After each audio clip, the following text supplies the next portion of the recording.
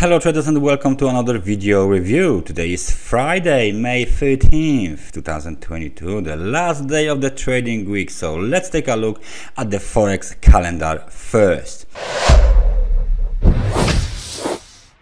What do we have here? Some data had been published overnight in form of the Business New Zealand Manufacturing Index, and this index is way below the expectations. 51.2 is below 52.8 and way below previous reading of 53.7. So kind of a disappointing data from New Zealand. And during the London session, there isn't much data that could be a market mover. We got the consumer price index from France in line with the expectations, 0.4. We got the CPI from Spain, 0.3%, a tad lower than 0.4% last reading and expectations.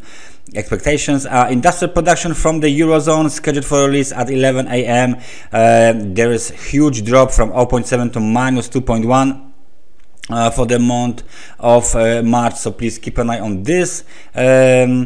Data, however, it doesn't look like it's going to be a market mover. And during the New York session, we got import price index, University of Michigan inflation expectations, and speeches from the FOMC member Neil Kashkari and Loretta Messer. At the end of the day, at 7 p.m. we got Barker Hughes US rig count. This is of course for all of you crude oil traders. So the Friday looks pretty much like a dull day. It looks like a day where there isn't any market mover, a serious market mover scheduled for release. However, please notice the fact that we are trading in the last day of the week, so there might be some interesting moves on the market due to the fact that this is just a Friday, the middle of the month of May. So first currency or index that I would like to speak about is US dollar index. So let's talk about US dollar daily time frame chart. As you can see, this index has broken above the 103.90 level. It was previously intermediate technical resistance, and of course the long-term technical resistance because of the previous data. Made a new high, 104.90, exactly 100 pips higher, and it looks like we are heading towards 105, the next target for the bulls. However, this last high was made with lower volume. So what do we have here?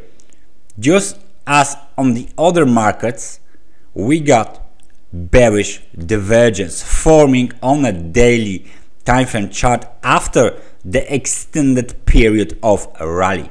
So please notice this fact. Please keep an eye on the future developments on the US dollar index. It looks like we might have some nice correction looming just behind the recent breakout. So if the US dollar index is going up, what is the US dollar to Japanese yen doing? Oh, very interesting. Finally, on the daily time frame chart, we can see a drop down. As I was analyzing this chart, we were consolidating here, right after the shooting star pattern, pin bar pattern was made with the high at 131.33. The breakout down would likely means that the new cycle is now developing because of very extended rally to the upside, and the multi divergence on the various time frames. And if it is on the daily time frame, it is something that markets participants should pay attention to. So for now, we retraced around 2.83, which is already correction bigger than the previous one. This one, it's not necessary anymore. Let's just remove it from the chart. And this is, I guess, this is the bearish divergence correction. So the question is where this correction can go. I guess this correction can go as low as 125.20, this level of support here, that will be minus 4.63, almost 5% correction. And in that situation, US dollar index will go down, and in that situation, euro dollar should go up, right? So let's take a look at the euro dollar. What should euro dollar do if the US dollar index is going down? Euro dollar should start the corrective rally, corrective bounce, corrective period, corrective cycle. So we got new lower low, and we got new lower low, and there is no new low on the RSI. We got bullish divergence. So plenty of divergence here on the various markets. The previous divergence, as you can see, is still not resolved.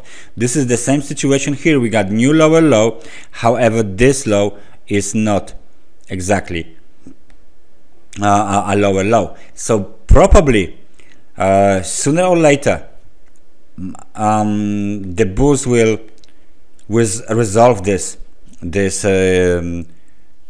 bullish divergence, and they will break above 1.0472. 1.0639 is the first target, and then maybe even we are going to trade as high as 1.0809. This is the technical resistance that I'm looking at right now. Very, very interesting. So please keep an eye on this situation here, full of bullish divergences, full of the possibilities. All of these markets are trying to line up in some sort of the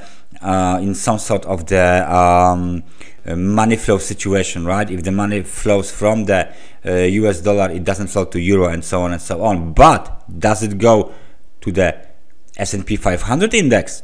What is going on here? We have a very, very interesting situation, just as planned. What do we have here?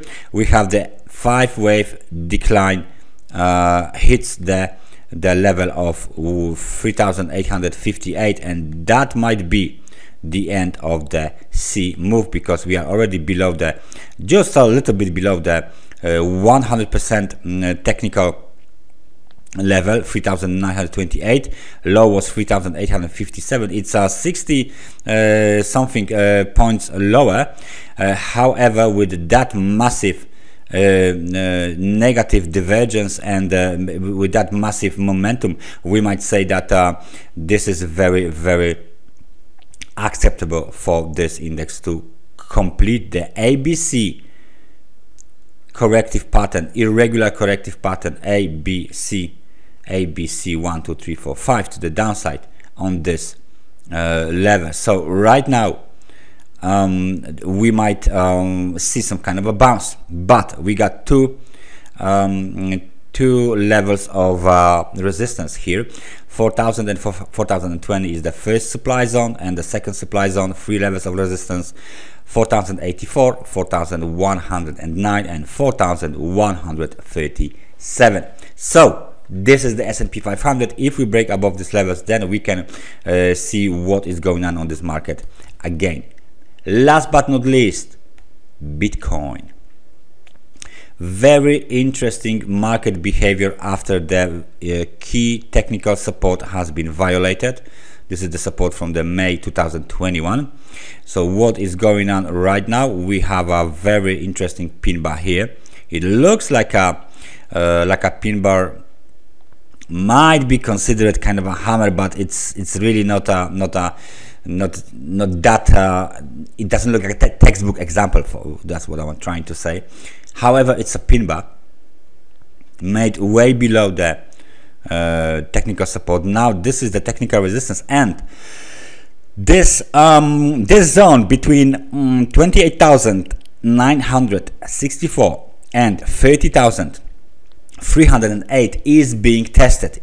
We broke above this level. However, it's only an intraday breakout due to the extremely oversold market conditions that are now trying to improve. However, to the end of the day, this might just simply reverse. So please keep an eye on how market participants will play out this situation here, and if the momentum will break above the level of 50. If it does, then this correction on Bitcoin. This long-term correction, as you can see here, in form of the let me just point it out from the top, from the wave A, right? This is the top all-time high.